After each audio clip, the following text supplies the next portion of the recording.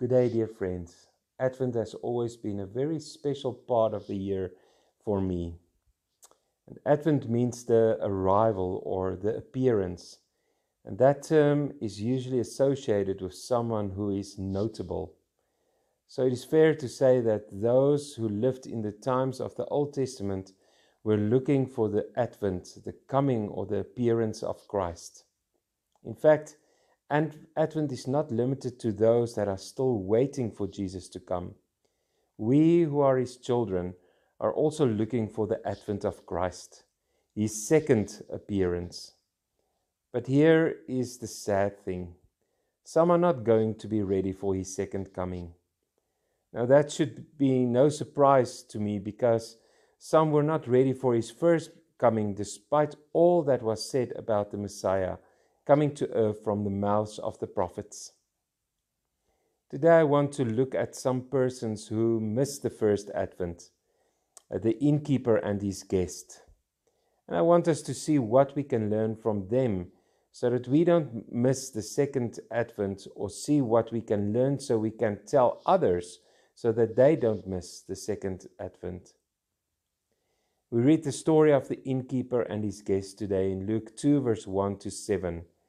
And we read from the New King James Version, and it says, "And it came to pass in those days that a decree went out from Kaiser Augustus that all the world should be registered.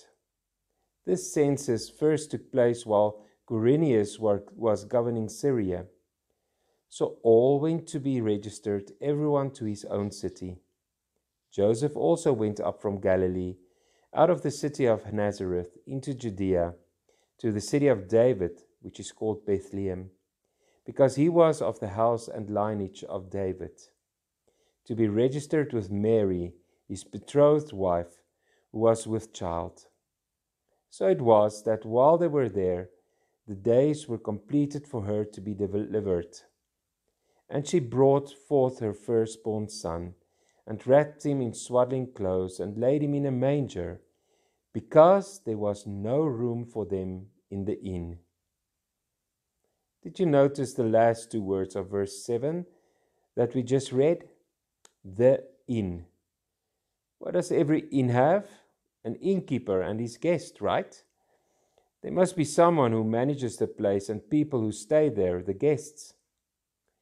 In our story that we just read, we are told that this innkeeper met a woman who was near time to deliver her baby, but there is no mention of him trying to accommodate her in his inn. I know it was full, but you could always find room if you wanted to find room. Haven't you in the past done that when family came to town, even though you had a full house? You did not turn them away, you found room. Maybe the innkeeper could have found a space in the corner of a room where you could roll out a mat and let a pregnant woman have a warm place to spend the night. But instead, this innkeeper did not want to be bothered or inconvenienced, so he sends her out, telling her that there is just no place, no room in his inn. And the guests staying at the inn, they make no effort to rearrange their own accommodations to make room for Mary in their room. And what is so interesting to me, Advent had come to this innkeeper and to these guests, and they missed it. And I want to know why. Well, firstly, I believe that sometimes we are so busy doing life that we miss the miraculous. Luke 2 verse 7 says the following, "And she brought forth her firstborn son, and wrapped him in swaddling clothes, and laid him in a manger, because there was no room for them in the inn." For the innkeeper, business was good. A crowded inn meant that the innkeeper was running here and there, making sure that his guests were satisfied. But think of all the money that he was making. And the sad commentary is that he was so busy doing life that he missed that the Savior of the world in the womb of Mary walking into his establishment. The innkeeper did not have time for Jesus, and so he pushed Jesus out. "There is no room here for you." Jesus had so much to say in the New Testament about doing life that you miss the miraculous. To Martha, who was so busy in the kitchen preparing a meal for Jesus and his disciples, that she got no time to spend with him, Jesus tells Martha, "You are careful and troubled about many things, but you are neglecting the most important thing, time with me." She was so busy doing life that she was missing that the Son of God was in her house. Jesus gave the parable about the farmer whose barns were full and he still had more crops to bring in from the field. And so he said to himself, "I need to build bigger barns so that I can sit and enjoy life." The farmer was so busy doing life, planning for what he had not yet had, that he never thought about where he will spend eternity. He was not prepared when the death angel visited him that night. And then Jesus says to each one of us in Matthew 16 verse 16 verse 26, the New King James Version, he says, "For what profit is it to a man if he gains the whole world and loses his own soul? Or what will a man give in exchange for his soul?" I want to read that again. "For what profit is it to a man if he gains the whole world and loses his own soul? Or what will a man give in exchange for his soul?" This innkeeper was so busy that he missed the miraculous. Martha was so busy doing the household chores that she missed the miraculous. And the farmer was busy planning out his future here on earth. He gave no thought to eternity. But the real danger is that maybe somebody listening today, or maybe a family member of yours, or a friend you know, might miss the miraculous because they are so busy doing life. Jesus knows very well that when he returns the second time, some will not be in the number that he gathers up because they were too busy doing life.